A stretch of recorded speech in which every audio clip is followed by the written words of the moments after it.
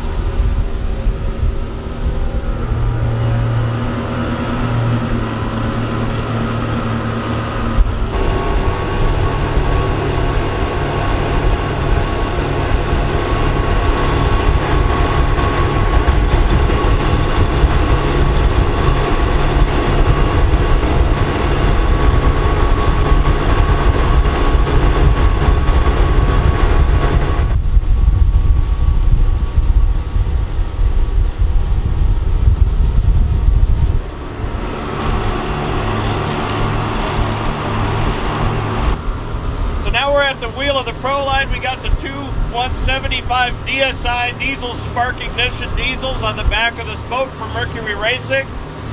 Think of it as a 2-stroke outboard that happens to burn diesel fuel, and we actually ignite it with a spark plug, so it's a lower compression diesel.